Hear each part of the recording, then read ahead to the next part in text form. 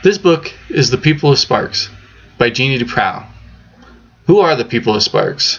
Dune and Lena have helped the people of Ember escape their underground city. What they find on the surface is new and frightening. The Emberites stumble across a small town.